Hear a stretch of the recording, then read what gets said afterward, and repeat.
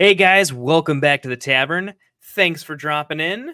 Today we are going to be doing a little bit of a targets and fades round by round in Underdog best ball drafts. I have been doing a million Underdog drafts. Hopefully we take down a couple of big tournaments this year, have some pretty good cashes. But we've been diving in pretty steadily. I don't think I've been doing less than 10 or 15 drafts pretty much constantly, but I like to do them in waves, get a really nice feel for pockets of ADP. But anyways, what I want to do is 2 targets and 2 fades per round to give you a little bit of coverage. Obviously, it's going to be a little bit one-sided to say, hey, in round 1, my favorites are Christian McCaffrey and CeeDee Lamb. So I'm going to try to take into account that in order for this to be the most beneficial to you folks, I want to try to pick guys at different ends, or at least not super close together, round by round, so that depending on where you're picking, where your pick order is, you still have a little bit of good information to go on. So I couldn't find a draft board by ADP in the Underdog background and format, since obviously their ADP changes literally every day. That it doesn't seem to make sense. So I'm going to contact the Underdog guys, see if we can't get something going for that. But in the meantime, I have the Underdog ADP for best ball updated as of July 24th. So yesterday, as I'm recording this, to give you a better visual. And so without further ado, let's get started. So in round 1, my favorite target, and this is actually going to be a little bit of split because depending on who you like or don't like, they really tend to go almost back to back. It's going to be Bijan and Breece Hall. I think consensus says Bijan typically goes before Breece. They're pretty much back-to-back in my rankings. I think both of them have the ability to have a just legendary upside season, more than 20 points per game, and do some pretty exciting stuff. The big reason that I like them as targets in round 1, I'm not necessarily reaching for them. I'm just really happy, and I'm definitely not going to let them fall past ADP when I get a chance. Main reason here is I want to draft this particular year. I want to go hero RB as often as I possibly can. And even from there, I might be okay going with a slightly fragile RB build. I don't know if I'm going to go hyper fragile, but I do like the idea of I want to stop at 5 running backs. And depending on where I go, I could potentially stop at 4, depending on how things work out. And starting with a Bijan or a Breece Hall is the absolute best way for me to start a hero RB build, where I can wait a considerable amount of time for when I start taking running backs. I'm never boxed in, and I'm also not going to feel the need to draft many of them, which is going to allow me at least 1 or 2 extra dart throws at the wide receiver position. And because this rookie class is so deep, I think there are there's more targets later, particularly at wide receiver, that I don't mind. And it also opens up the ability for, if I like a lot of late quarterbacks this year, I do like some of the high-end tight ends, but if that build doesn't come together, there's a good chance I'm going to need an extra roster spot or 2, because I might go 3 quarterback and I might go 3 tight end in a hero RB build where I can draft at least 1 less RB, 4 or 5 of them. That's going to allow that a little more plausibility at the very end. So really, really liking them for that particular reason. And again, I also think in the half PPR format, I know where the big tournament winning lineups, usually nail a lot of wide receivers. And we're still going to do a lot of that. But for me, when it comes to who's going to put up the most, pure points, and if you add it up in totality, I still think Bijan and Breece they're going to outscore several of the wide receivers that are actually going in front of them. I think both of them are going to outscore guys like Amon-Ra St. Brown and Jamar Chase. Justin Jefferson, we like him a little bit too. We're going to talk about him here in just a second. But from a pure points per game standpoint, hard to beat it. Love the hero RB build this year. Favorite 2 is going to be a faller. He was going as the 101 last year. It's going to be Justin Jefferson. My main take on Justin Jefferson is, let's explain why he's falling, right? He's falling mostly because of the questionable quarterback play that we think is, or I'd say the market is kind of dinging him for a little bit. Plus, with his injury last year that he fully recovered from and came back to his old self right away, I think there just isn't that memory of him being a straight up world beater because of that pocket of time that was removed, followed by the new quarterback situation. I think a lot of that really shouldn't affect how we think about him at all. Um, when he came back from injury, he was amazing. Um, his quarterback play, I don't think is going to take that big of a downgrade. Now, I think I think Sam Darnold is going to start the season as their starting quarterback. And I do think Sam Darnold's probably going to hyper target his wide receiver one at a minimum. I don't think he's going to be completely awful. I think he's probably matured a little bit, learned a little bit. I don't think he's going to be good, but I just don't think he's going to be bad. Combine that with the fact that I don't think their defense is anything particularly special. I think the NFC North has gotten quite a bit better. The Bears offense, which was pretty anemic the last several years, and I would know I'm a massive Bears homer.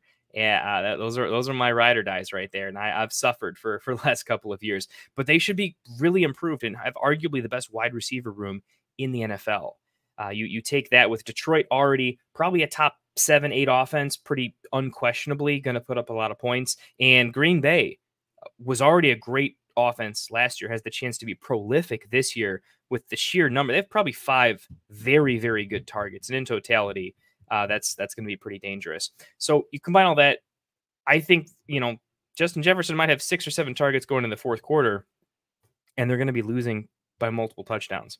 If anything, hopefully they keep the game close enough that the fourth quarter is pretty interesting for Justin Jefferson. So slightly poor defense, facing a lot of good offenses with a quarterback that I think will probably hyper target his wide receiver one, regardless of the situation. And we might have TJ Hawkinson starting the season a little bit slow. We don't know. I don't think there's going to be a suspension for Addison, but if there is, and there certainly could be, I'm not counting that out by any means. He very well could get, 2 games or something along those lines. I haven't followed that super closely. But you've got their wide receiver too, plus their tight end that might miss, around 2 to 4 games, and at a minimum have some sort of a slow start. These are all things that I think overwhelmingly actually make up for the potentially not so great quarterback play. I think he's pretty elite. And now that he's going, at the 105, 106, I think he's a smash grab there. My fade number 1 in round 1, and let me get this clear. These are players in round 1. Not really fading anybody. They're all amazing players. I like them all. It's more about players that I'm not going to be reaching for by any means. And even right at their ADP, there's a good chance I like 1 or 2 players above them anyway. So I'm just going to have a very low ownership unless they fall tremendously. My first player, it's unfortunate because I really like this player, but we'll get into that. And that's going to be A.J. Brown. I don't really love A.J. Brown at the 109. And I don't really have a ton of A.J. Brown this year. My big qualms against A.J. Brown are, while I do think he's going to have some amazing spike weeks where he puts up 30-plus points, and really does work for you. When I look at the makeup of the offense, I still see that Jalen Hurts is a good but not great passer of the football. I've just been, watching last year, I was just a little unimpressed from time to time, and I think their offense had pockets where it stagnated a little bit. It just wasn't where I wanted it to be. I'm a much bigger fan of, if I could take A.J. Brown at the 109, or later on, maybe we'll talk about him, Devonta Smith at the 3-1, I'm just going to go with the cheaper player that I can get, a round and a half later, that I think can still finish. Last year, I thought Devonta Smith was actually going to, outscore A.J. Brown. When you look at the last 4 or 5 games of the season, A.J. Brown really did not finish strong. The offense stagnated. He disappeared in a couple of games. I can't draft a wide receiver in round 1 that has the potential to disappear in certain games. You combine that with Philly has an amazing defense. There are some games where their defense is just going to put the game so far away where A.J. Brown is not needed in the fourth quarter, and we'll see what happens in the third. Don't love that situation from a consistency standpoint. And the addition of Saquon Barkley, I think it makes the overall offense a lot better, which does help A.J. Brown. But now we're getting into a situation where Saquon can also break off long runs and end drives. He can catch the ball. And so when they're 20, 30 yards out, Saquon can take that in a variety of ways. I think that lowers the overall touchdown ceiling for A.J. Brown. And he has an amazingly talented wide receiver too, and probably the third target earner I'd project as Saquon Barkley. So for all those reasons, I love him. I would love him in round 2 though. Would I take him, at the 2-2 to like 2-5 range? I would love him there. I would love him over Olave, and Taylor, right? At like the 2-2, 2-3. I just don't love him at the 109. So moving on to my second fade in round one, and this is one of my favorite players in the entire NFL. I just don't love him in round one.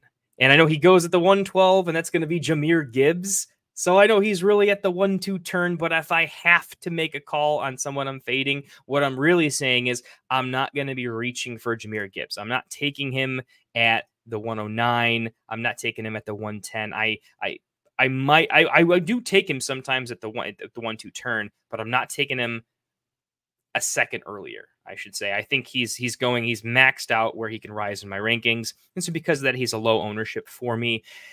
He's also kind of a fade for me because I don't think you should reach for him, because I've also seen him fall, not necessarily past the mid-second, but I've definitely seen him fall to the 2-2 to 2-4 range every now and again. So when I'm at the 111, I'm definitely not going to take him because I think there's a very reasonable chance he comes back in round two.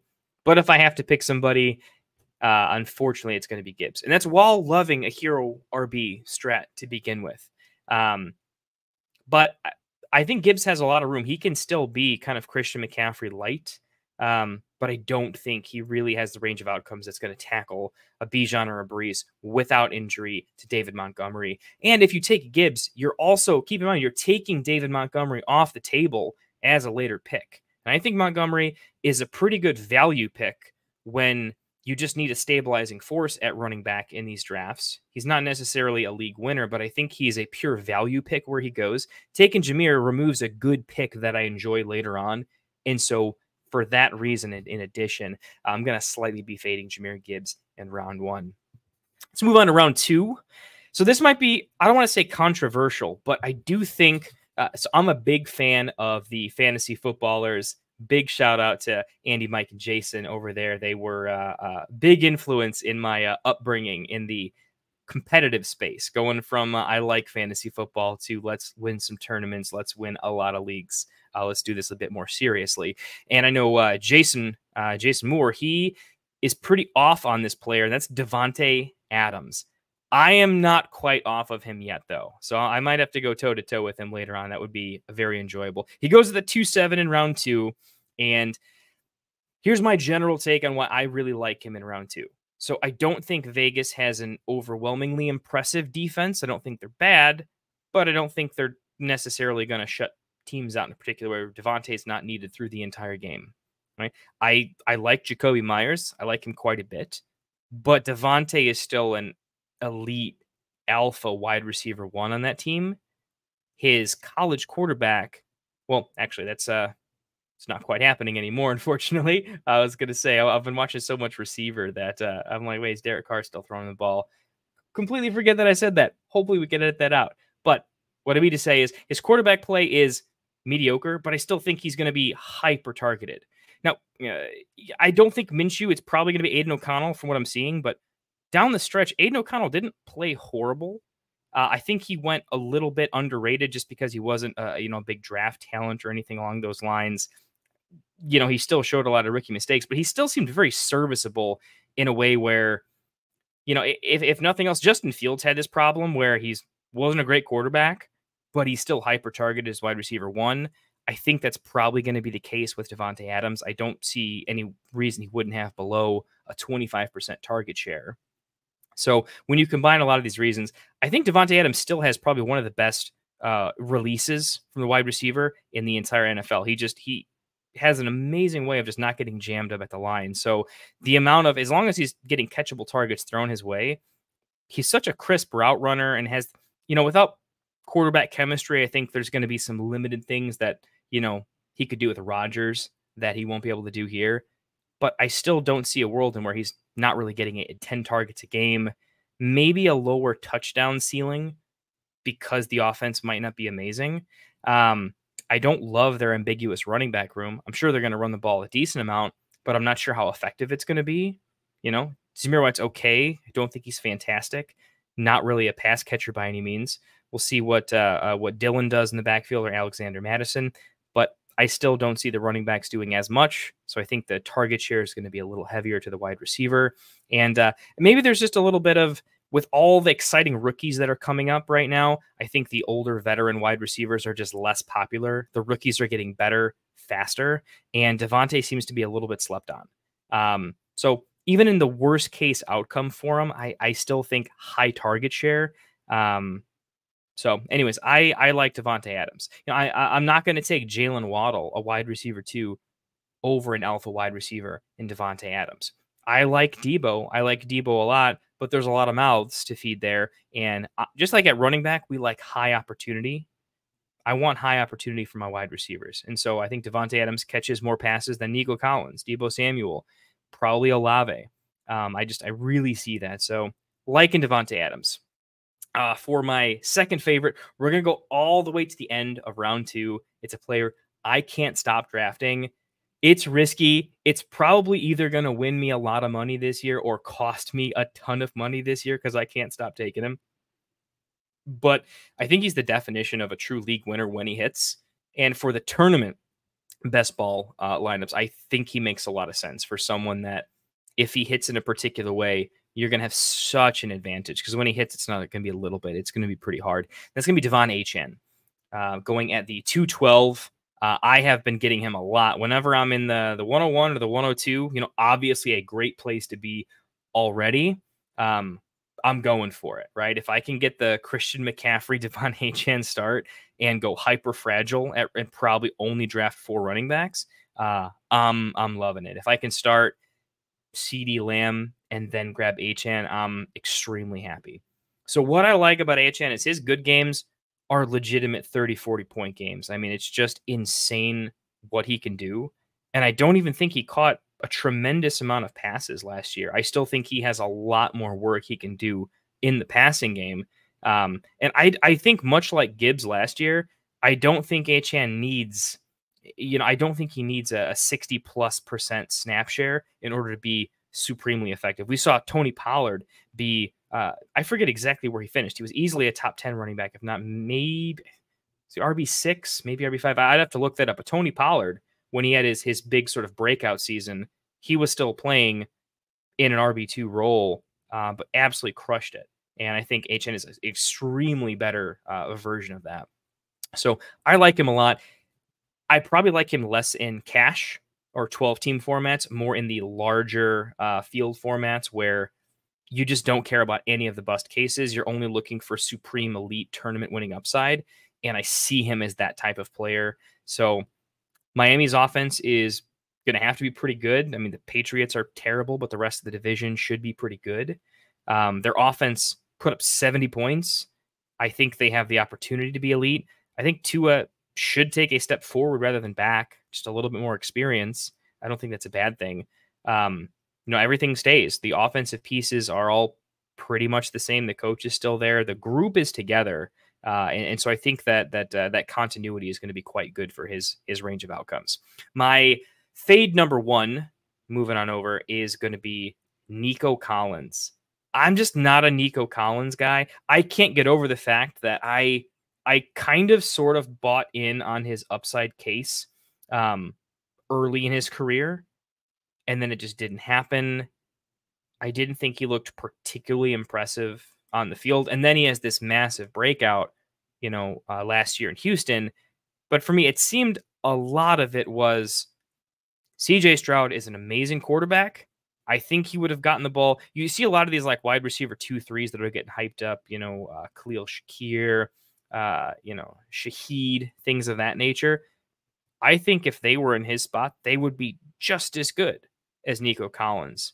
I think it was more CJ Stroud, a little bit less Nico Collins. Now, he was good before and after the Tank Dell injury, so I'm not going to say, it was just all, because Tank wasn't there and he inherited all these targets. No, I'll give him a little bit of a nod in saying that he was still okay before and after. Yeah, but the fact is, Tank Dell was, better than him when he was on the field. And I think that's important to note, that he was getting he was just getting the ball more. He was scoring more fantasy points when he was on the field. And then you have the addition of Stephon Diggs, who I do think comes in and still commands. Stephon Diggs, he's a squeaky wheel, right? He's going to get the targets. And so I think you could potentially have a bit of a flat target share between Nico, Tank, and Stephon Diggs. Similar to how like the Packers functioned last year, where you were reasonably happy because everyone was drafted pretty cheaply. That's why you were happy. But if you had taken them at high draft capital, all of the Packers wide receivers would have underperformed to high draft capital because of how distributed the targets were. I think that happens to Nico, and I think he's kind of a suicidal pick at the 2.5. I'll be fine being the lowest in the industry on Nico Collins. It's a hill I'm fine being on. Just there's so many other players in, they're the wide receiver one in a pretty good situation, 25% plus target share, and I don't think Nico gets there. Personally, even the running back room is considerably upgraded. So the amount of just the overall percentage he has of the offense, I think, goes down tremendously. My second fade, I've never really been on this player, to be honest. I think he's talented.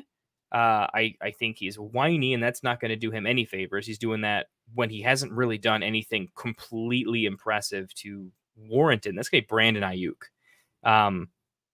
I get it. Go get your money, do your thing. But that team will be very, very good with or without you. So if you got to get paid, do it. But I'm not loving Ayuk in the second round. I don't see how he has 30-point plus games while everyone's healthy. I think it requires an injury to Kittle or an injury to Debo, which I get. That happens pretty reasonably.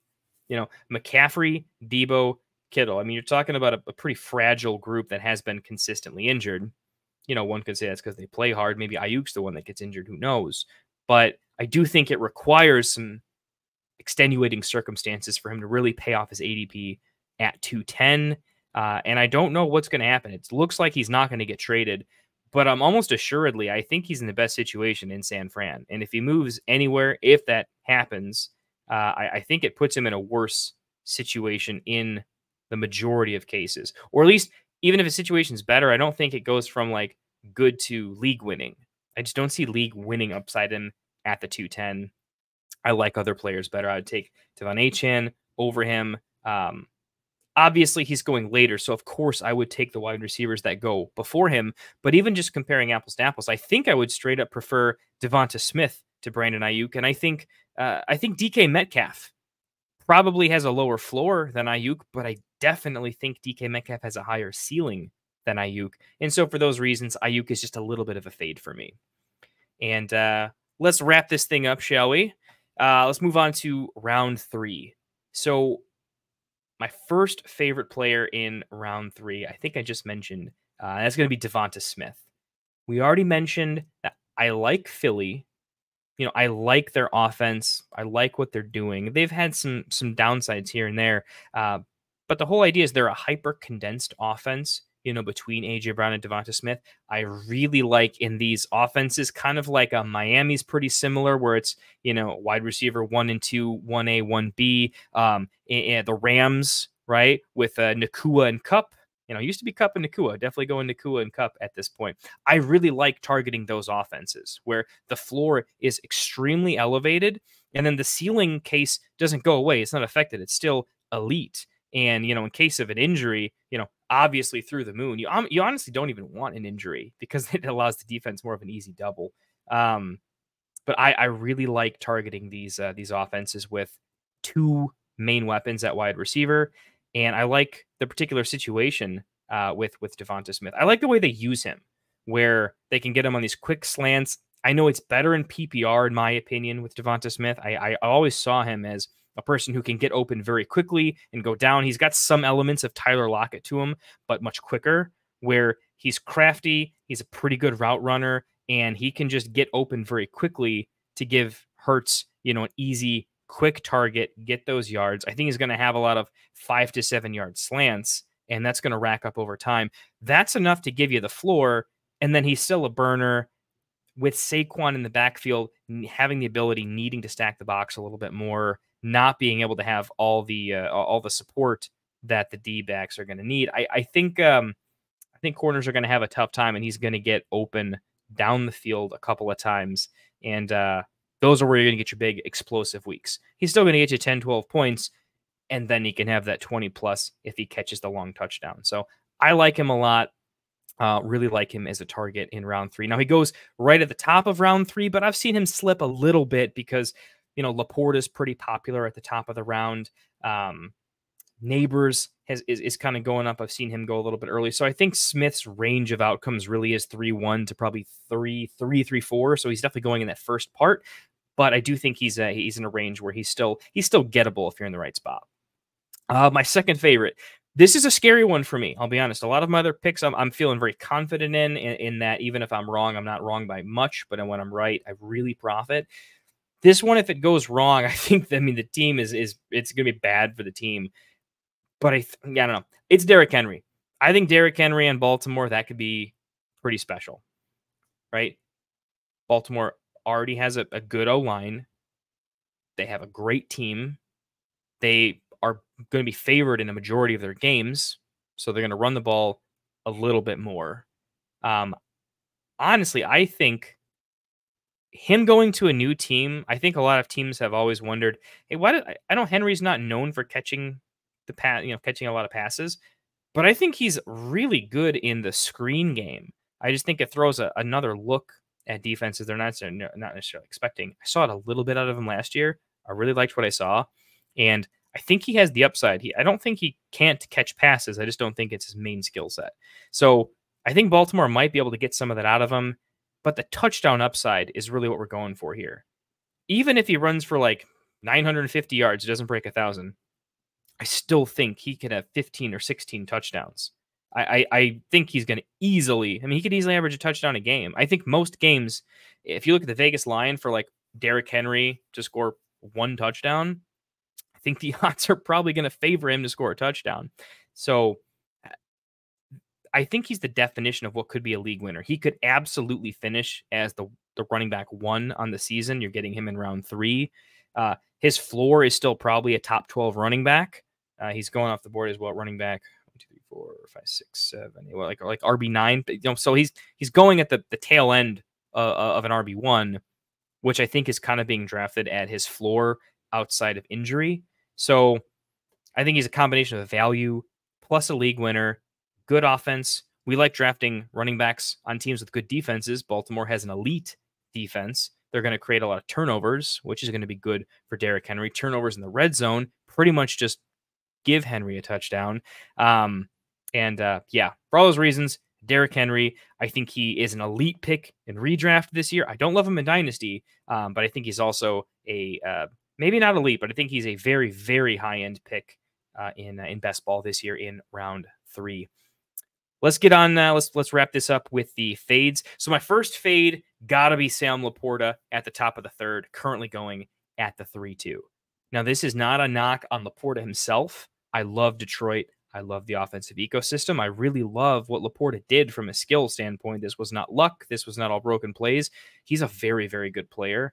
My real challenge is I think he has a real soft case. If you look at his overall production, he wasn't producing like elite Travis Kelce numbers or, the high end Mark Andrews finish.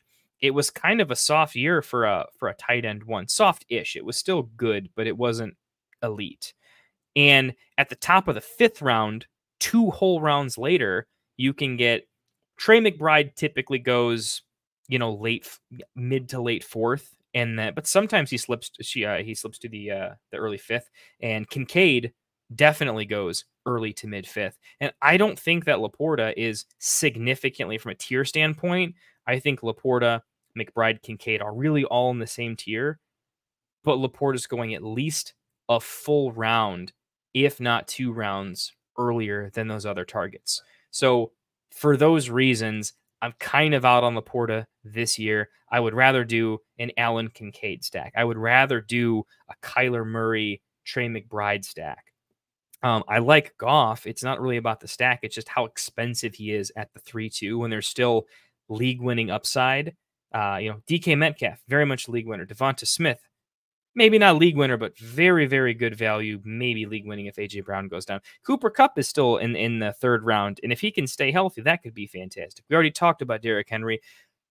Even going down the line, guys like Tank Dell, Diggs, Pittman, I think they're all better picks than Laporta, right? I would just take Laporta back-to-back with Trey McBride, essentially, maybe, a couple picks higher. But I see him as a mid-4th, not an early 3rd when I'm looking at ADP. So like Sam Laporta, hate his ADP. Gotta fade. Super hard fade. Probably my favorite fade on this list is Sam Laporta. Not loving it at all.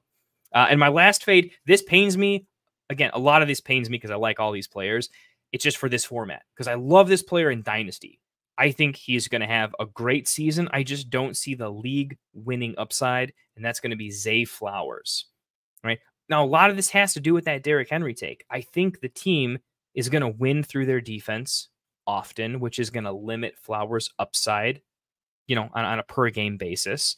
I think Henry is going to take so many touchdowns away, lowering that touchdown ceiling from Zay Flowers. You got Henry and a healthy Andrews and Lamar Jackson. There's just not going to be that many touchdowns for Zay Flowers. I think without the ability to consistently get open downfield and get some broken plays, I don't see how he's going to have this league-winning upside out of nowhere. There's just too many other good weapons in their offense and a defense that's probably going to mean their offense can kick back and have a beer by the end of the game and just relax.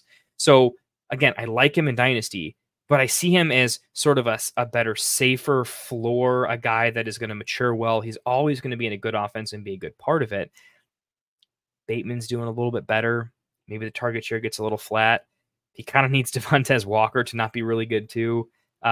Competition, I mean, for all the reasons above that I stated, Zay Flowers, I like him. I think he's great in Dynasty. I gotta fade him in best ball, particularly at his ADP. Not sure why he's going this high. I do think he's just very mispriced here from what I'm seeing. And, maybe in your drafts, you're seeing him go later than this. I've definitely seen him go later than this in many drafts. I'm on the clock in a couple of spots right now. I think I'm on the clock in 3 places. If I pick up my phone, I'm in the mid 4th and the late 5th. And I think I've seen him in the late 5th in a couple of drafts. So, which is obviously, 2 full rounds later.